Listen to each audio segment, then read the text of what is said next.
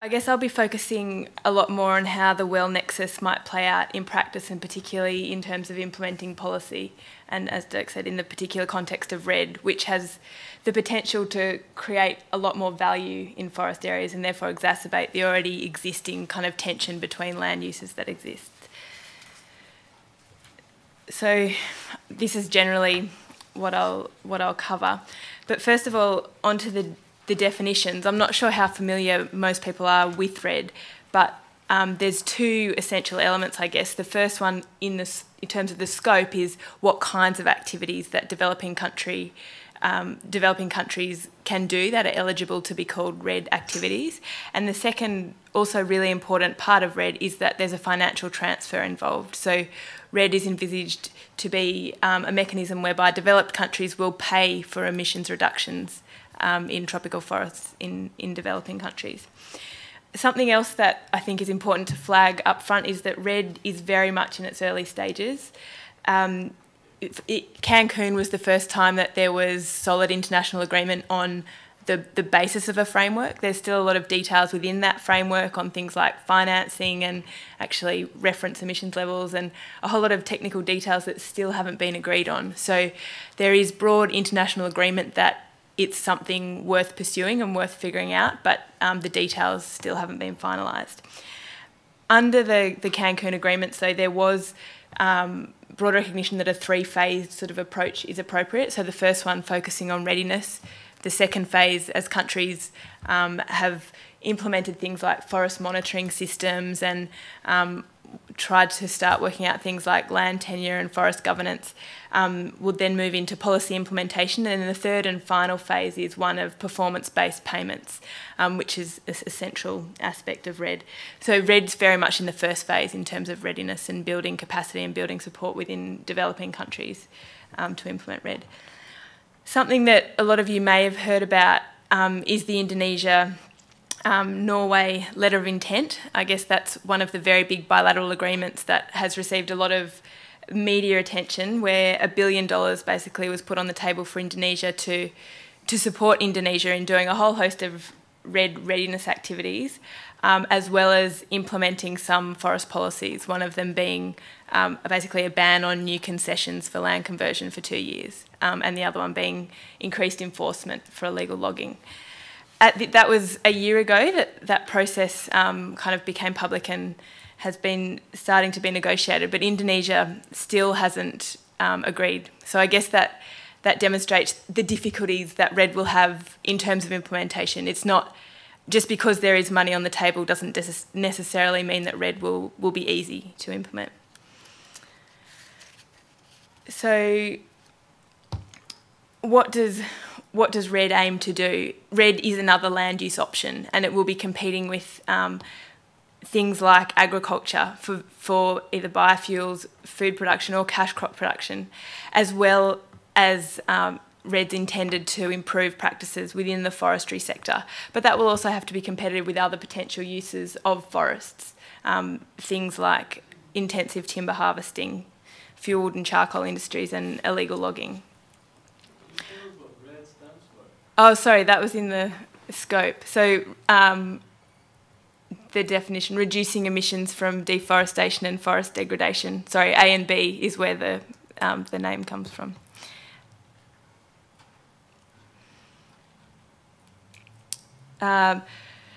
So RED will necessarily involve trade-offs, and trade-offs that will need to be made if countries decide to implement RED, and then trade-offs between various actors within countries. And a lot of that will depend on how RED is implemented, in that countries can, within that broad scope, that broad definitional scope, countries can choose how to achieve those emissions reductions. And that can be things like reducing illegal logging, improving the profitability of non-timber forest product sector, and therefore being able to create a lot more national parks, or right through to things like reforming agricultural subsidies, where agriculture might be a driver of deforestation. So there's a huge range of ways that RED could be implemented. The distribution of costs and benefits between national governments and local communities particularly, as well as between different regions or different communities, will be really important in how much support RED has at the local level. And there's a lot of different types of costs that countries, I think, are just beginning to grapple with. Things like readiness costs, so the cost of building these monitoring, reporting and verification systems that will be needed to track carbon stocks within forests. Implementation costs, so if land use planning is required as part of your policy implementation, that obviously costs a lot of money and takes a lot of time. Transaction costs, so agreement negotiations and things. And opportunity costs, which has been estimated as the biggest proportion of RED costs. So RED is necessarily going to involve a change in behaviour, and you need to somehow stimulate that change in behaviour by providing payments to people at least as much as the opportunity cost. Something else to mention about opportunity cost is that will vary immensely between the land uses that RED is competing with, and will also change over time as various markets and various other sectors change their policies. In terms of the benefits that RED may bring, these are monetary as well as non-monetary. So in terms of the monetary value, there's obviously the revenue from selling the carbon. There's also the potential for RED to include sustainable forest management. So you'll also have an additional revenue from timber products, or by selling other ecosystem services that forests provide. So things like watershed services or biodiversity. So there's the potential for kind of grouping other payments onto the carbon payments. There's also a lot of non-monetary benefits that participating in RED will have for countries and for areas. So ecosystem services and other social and cultural values associated with protecting healthy, intact standing forests. So as countries decide whether or not to pursue RED, cost-benefit analysis will be important, both in determining whether it's a good idea, but also in determining how to implement that and how you might do that in the best possible way for which types of actors. So there's a few different approaches in terms of cost-benefit analysis. The World Bank Institute has just started rolling out training courses for developing countries, which basically outlines the whole process about, on a national level, how you might go about estimating opportunity costs and what implications that has for your RED strategy development. There's also been some interesting work done in Indonesia looking at the competitiveness of RED versus palm oil. So palm oil plantation expansion is a big driver of deforestation in Indonesia. And the results of that work showed that a carbon price of 18 to 46 US dollars a tonne would be needed to make RED in the voluntary market competitive with palm oil sector. At the moment, the price of carbon is about $4 a tonne. So you can see just that disparity. If you're looking just at economic costs, at the moment, RED really can't compete with other agricultural land uses. There are, when looking sort of at the national and sector level, there's been other cost-benefit analysis work also done in Indonesia. And this gave, I guess, a bit more hope for people who see RED as a much more transformational mechanism to really reform land use and land use allocation and planning. So this other report, which was actually funded by the British Foreign Office, showed that there were all these additional co-benefits of basically improving practices within the land use sector, and things like reducing forest fires would provide sort of an additional 860 million in co-benefits to Indonesia, and a whole range of things in terms of increasing the productivity of palm oil plantations and removing them, or not giving out new concessions on peatland, but putting them on mineral soils, which are more productive for palm oil production. So there's a lot more than meets the eye in terms of cost-benefit analysis, and obviously a lot more things to consider for countries than purely the economic costs and benefits. So this slide is just trying to demonstrate some of the economic trade-offs that exist within RED. You can see the carbon stock and then the profit on the right-hand side. And then the next picture just demonstrates how much that complexity increases when you're comparing a number of different land uses, both in terms of carbon as well as the profits. Pardon? The second figure. Okay, so the carbon stock is on the left, and this just shows that natural forest holds a lot more carbon than these other forest uses.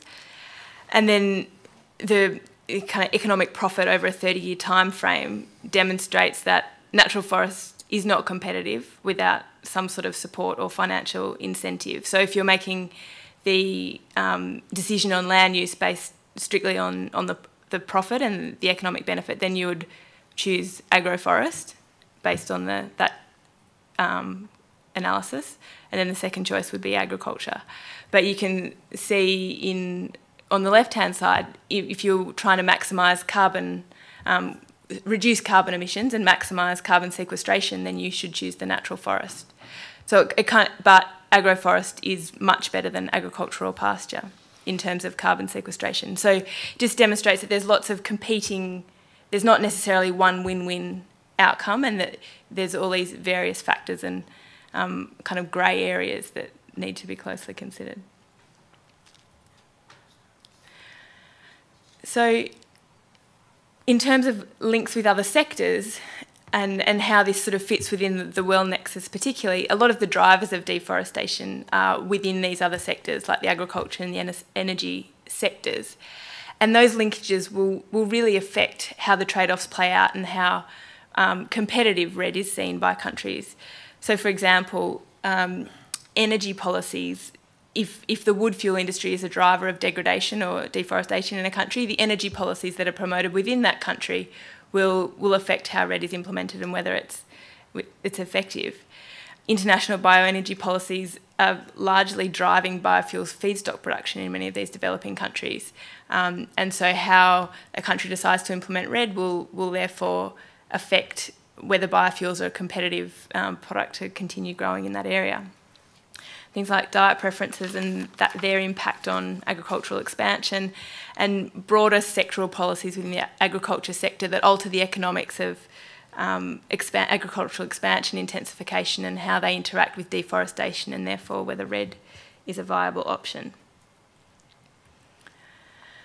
So this slide shows sort of a rough estimate of a comparison between RED and these other land use options, and it doesn't try to incorporate all the potential land use options, but just gives sort of a flavour of a few. I'll let you sort of look through and pick out which bits you think are interesting, but just something to draw your attention to is that many of the boxes have a question mark or are uncertain. They can't really be filled out, which is for a number of reasons. One is that how RED will look is subject to significant uncertainty at the international, but also at the national level. So at the international level, as I mentioned, there's still lots of questions of finance and all that sort of thing to be figured out. At the national level, most countries haven't yet decided exactly how they're going to achieve the emissions reductions. They're interested in doing it, but are still at very early stages of working out the strategy to do that. And how those strategies emerge, and particularly aspects like benefit sharing, as well as the other sectors that will be involved as part of the RED strategy, will really depend on how RED is able to deliver for vulnerable people and for inclusive growth, but also in terms of these economic and social aspects as well. Some of the other question marks depend a lot on how that particular land use is carried out. So, for example, agriculture for food production, that may be done in a way that is more environmentally friendly, so with reduced emissions and lower inputs, or it may be done in an intensive kind of a way. Something else I guess I wanted to draw attention to is the importance of governance, and that for RED to actually be effective, it's going to need transformational change within the land use sector. And not just governance, but broad political support will be really essential in making that happen, both at the national level as well as at the local and community level. Buy-in will be needed at all those levels. And as I mentioned before, whether RED is able to contribute to inclusive growth and sustainable development really depends on how it's framed and how it becomes implemented at the national level, things that are a bit too early to tell at this point. And the final point I think is absolutely key to all of this, and particularly in how RED fits within the land use competitive environment, I guess, that really strategic land use planning will be needed to work out areas that are high priority for agriculture, high priority for nature conservation, which may involve RED payments to make that a more economically viable sort of an option, and then other areas which may be kind of for urban growth or other things. But large-scale land use planning will be essential if RED is actually going to work on a long-term kind of a basis. So yeah, the last slide was just a bit of a suggestion on how the report might be able to look further into some case study examples of how RED is contributing or sort of the conflicts that exist and that RED might potentially be exacerbating in terms of the well nexus. The first one is those countries and the province, Central Kalimantan, that I've listed, have all been really proactive in signing up to some voluntary standards for national level RED to make sure that that meets specific social and environmental objectives as well as the carbon objectives. So those would be logical countries to focus on if you're looking at a case study of how RED can actually contribute to inclusive growth. The other area, the second one is an area where there's a lot of competition for land. There's been quite a lot of international donor input in terms of pushing RED in that area, but it is an area that's highly profitable for palm oil production. So I guess, yeah, that's all.